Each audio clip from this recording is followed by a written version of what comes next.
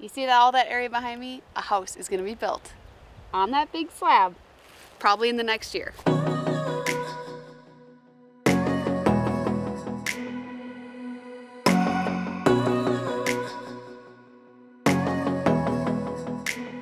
All right, you guys, here we are. We're out at the 3 acres, and today we're breaking ground.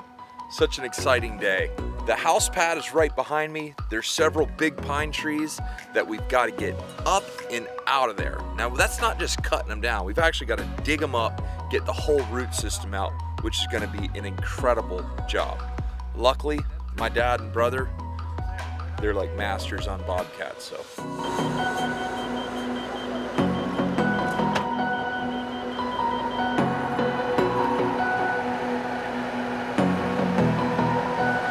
All right, you guys, so we have officially broke ground on the new house. That is the drain field, and over there in that back corner is our new pond. He's using this laser to set the forms at exactly the right height all the way around. My dad's using the bobcat to dig the footers of the house. The footers are the base of the foundation. If you don't build the foundation perfect, the house will never be perfect. Ever since I was a little kid, that's what my dad has done, is dig footers and build foundations on homes. As a dad, he built a really great foundation on our family.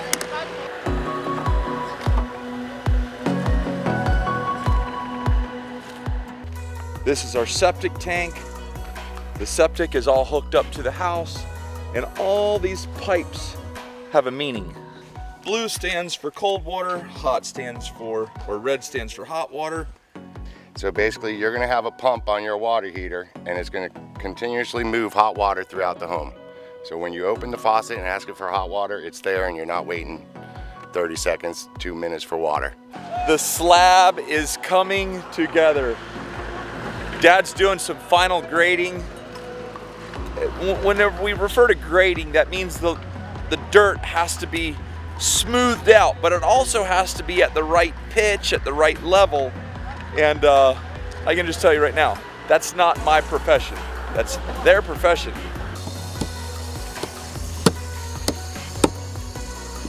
Here in the South, we have what's called a subterranean termite.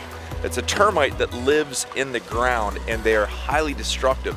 The reason they're spraying it now is you need to have that chemical barrier underneath the foundation of the home so that at no point can you get the subterranean termites coming up through the slab into the interior of your home.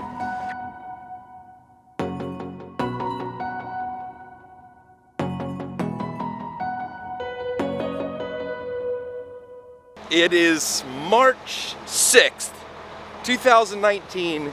And we're talking about a very special day.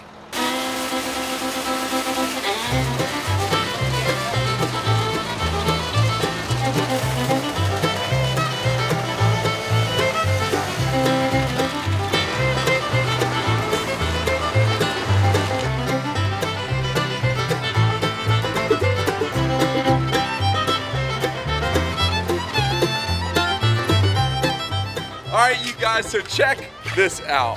To be able to look back at this years from now and show the girls where we built this house and how it was all built, man, it's such a blessing. It's so cool to think like, this is gonna be our big shower where we walk in. There'll be a big like rain shower here and another one coming off the wall.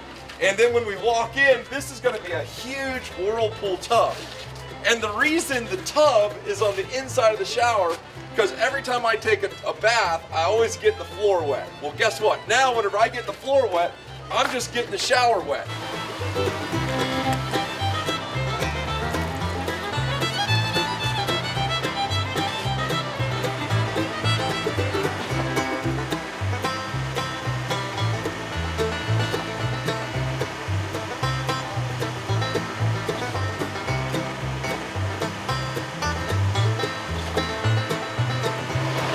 This guy right here is the man. Like, this is Cool Hand Luke. This is Dave Haugen with Dave Haugen Construction. And he's known my dad for about 40, 50 years. And He's overseeing this whole project, making sure it goes smoothly. When you're building a house, you need one person that is a great communicator. That's this guy. What are you doing? Here she is, ladies and gentlemen. Hey, hey. This is the lady in charge right here. Hi, baby. This is Mama.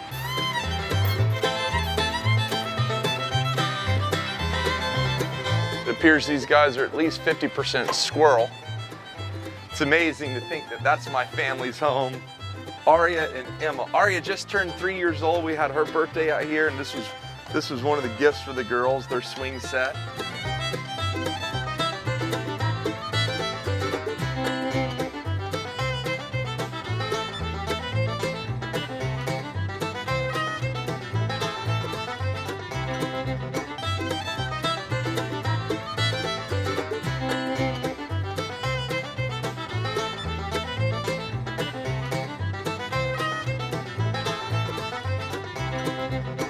Guys from WW just showed up, and our windows are here.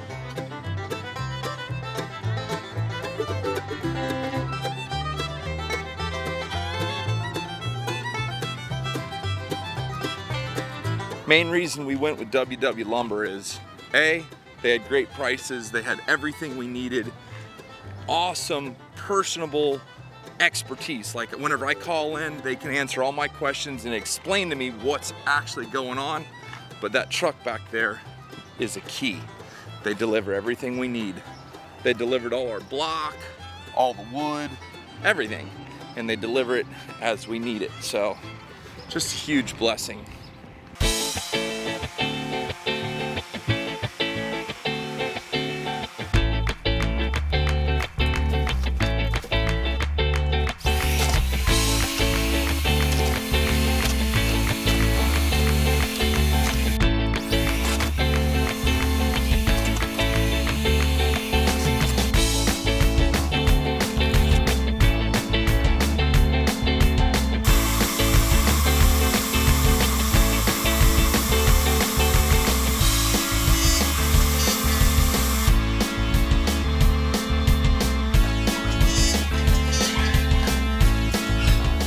Hard to find good help. This cat right here, number 1.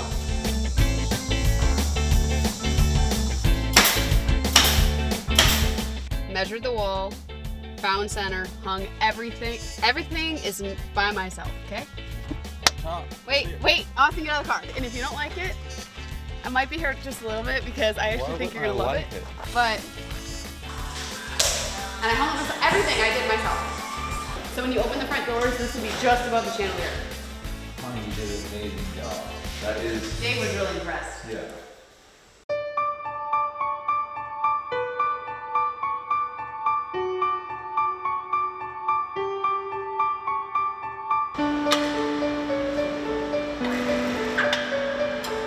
After doing all the shopping, all the looking, all the questioning, we got it.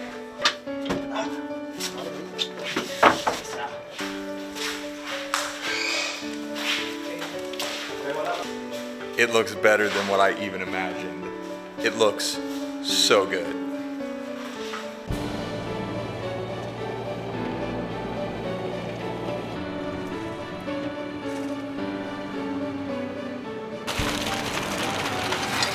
Dave, in your life, how many yards of concrete do you think you've come along? I have no idea. I wish I had $1 for every pin I drove, though. I'd be a millionaire. All this like overgrown nonsense is about to go.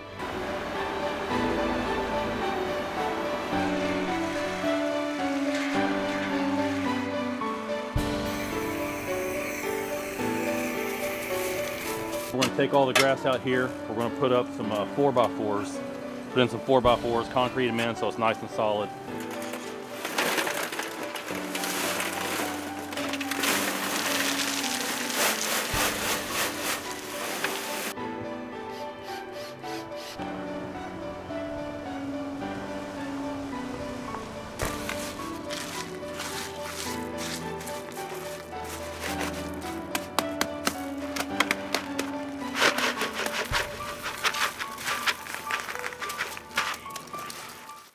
all that area behind me, a house is gonna be built on that big slab, probably in the next year. This process started about 2 years ago.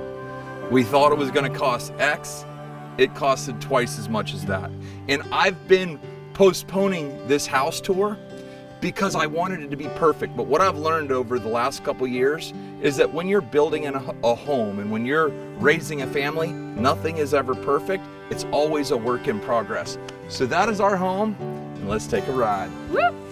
We had Mr. Danny from Landscape Solutions. He came in, put together a full plan for our landscape. Did an amazing job. He and his guys built everything that you see here. And this was actually the final part of this.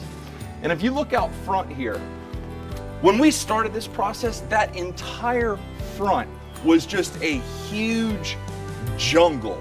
And I gotta give the biggest of shout outs to my dad. Dad, you have done more work around our house than I can even imagine. This all got torn down. PJ Cruz from Everglades Farm Equipment brought in a grinder. We ground up a lot of this. And now we have a beautiful front. Come on in, you guys. This is our great room. We designed this house to be a place that welcomes friends and family. The entire house was built around this wall, and Sarah did an amazing job. These are all mounts that mean so much to us. I come home and Sarah had taken a bunch of this scrap wood and built that TGBTG. Back in about July of 1997, I was in an outer island of Fiji, writing in my journal. I was so tired one night that I simply wrote, "Am tired." And instead of writing out the full "To God be the glory," I just wrote TGBTG. The next night, I was writing my journal, I saw it, I repeated it. And from 1997 till now, TGBTG is everywhere. I put it everywhere because I always want to remember, thank you, Lord, for all of my blessings. To God be the glory. And a grateful heart is a happy heart. This house is more than I ever dreamed I would have. Like little things like this. See this door?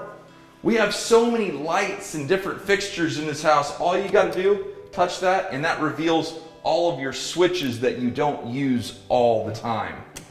Little things like this. This is our pantry.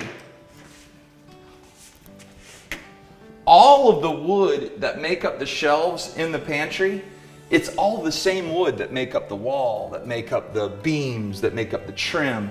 It all runs together. And right here, this is the kitchen. This is something that we designed and built for our channel, for Deer Meat for Dinner. Dining room table, living room, the bar area, the island, open cooktop with lights and a fan. It's so nice. But I wanted to have double ovens. I wanted to have a big refrigerator. I wanted to have big sinks so there was plenty of room for everything. And I gotta give a huge shout out to Primestone. That's a company down in southern West Palm Beach. They were so helpful with us. They moved so many slabs of granite. They went through and meticulously helped us pick out the exact slabs of granite. This is called Taj Mahal, and I love it. It kind of reminded me of like elephant hide. I think it's just so beautiful. This is our guest room. We built a room big enough that there's plenty of room. We've got a computer, we've got a TV on the wall. You got all the accommodations at home, and it's where any of our friends and family stay when they come here. And from the guest room, we come into the guest bathroom. Sarah designed all of this. I mean, Sarah worked with a lady called Jeanette's Interiors out in Okeechobee, Florida, and she did so much work in this house. I was on the road traveling and filming a ton, and construction just isn't my profession. She picked out everything, and from hanging stuff on the wall to the interior design, picking out all these beautiful rock bands and different colored tile, looking at all the plumbing, Jet Plumbing. Jay, you are amazing. If you guys are building a house anywhere out here, I guarantee you Jet Plumbing is as good as they come. You look at all the countertops, every countertop in the whole house is the same Taj Mahal. We wanted it all to match, and that's a stone bowl that is one of a kind. I think Sarah got it from Wayfair. It's a stone, they hollow it out. Every single one is unique, and that one's ours.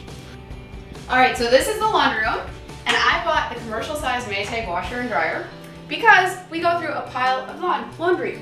I can like barely reach the bottom, you guys. This is like a dream of mine to have such a big washer that I love so much, and a dryer. We got a closet right here, a bunch of storage, another sink, so when Rob's out fishing or hunting, whatever, he can throw his dirty clothes in there, use it however he wants, and then we also have another refrigerator. Because when we have guests over, we like to entertain, and we have this one for any meat, parties, drinks, anything you name it. So this comes in super handy. All of our appliances we got from a gentleman in Georgia named Andy Clark, Clark's Appliances. We went with the Frigidaire Professional, and I've got to say, we've been in the house now for about 7 or 8 months. No problems whatsoever, and Andy Clark's a great guy, gave us a great price, and we couldn't be happier. Come on, you want to see the master bedroom? All right, this is our room. I was really confused when we started this build. I didn't know. Literally, she drew up the whole house, did everything. We did work with an architect to do the fine details, but she designed everything in the house. This is our master bedroom, and I think she did a great job. Everything, if you look, like even all of our lights, all of our fans, all of the accents and details, everything is dear. Okay, I'm not this organized in all honesty. Sarah keeps my clothes really done up. I got like all my jeans, all my khakis, all my board shorts, underwear, socks, and all of these cabinets. Oh man, I gotta show y'all this. This is something I'll never forget. Do you believe in angels? I do. This was signed by a girl named Miriam Ryan Cox. This cowboy hat, I wore this cowboy hat everywhere for years until it was completely worn out. Miriam Ryan Cox, I don't know where you are, but you have touched my life in a huge way. Typically, a master bath isn't something exciting for a guy, but for me, this is a dream come true. Right in here is like my full-on happy place. Walk in here, the temperature is already set. All you gotta do is turn that on, turn that on, turn that on, boom, we're ready to rock. I have a really bad foot. I crushed it when I was 7 years old, so I love to get in this tub, get it as hot as I can, turn on the jets, relax, unwind, and just let that circulate there, you know, give my foot some therapy. But the part about it that's wonderful is whenever I get out, I'm in the shower. Flip on the shower, rinse off, grab a towel, dry off, and I've never got the floor wet. A tub inside the shower. So this is my vanity. Our plumber Justin was like, hey, vanity would be great here. So we put one in. I have the mirror to match the mirror from this, the lights to match the lights from this, and it ties in really nicely, and I actually use it quite often. I didn't think I would, but I use this a lot. And here we are in the girls' happy place. This is the girls' playroom. This is actually one of our little couches from our old rental. We got them a cool little TV on the side Oh, that's here. from our old rental too. Yeah, this is from the old rental as well. There's a lot of stuff that we recycled here because, look, man. Can I sit on this house, please? What now? Can you tell us what this is, Aria? What is this? A house. It's a house, and what's in it? Food stuff. Food stuff. Aria and Emma love coming in here and pretending that they're making a dinner. They act like they're doing a catch, clean, and cook all the time. Look at this. Beautiful, lots of light, a big mirror, and you can see like these little blue tags. These are spots that Sarah has marked so we can get it fixed up. But as you can tell, we'll just take them down because it'll get fixed in its own time. I love this. See these little footstools? Sarah made them and painted them and put them here. Just all the little accents like the rose and all the flowers. Like really cool, like just all these bands. Every shower, every bathroom has its own unique look. And I think Sarah did a good job. Now, let me ask you guys a question. If you think Sarah designed and decorated an amazing house, drop a thumbs up below and leave us a comment. check out the girls' room.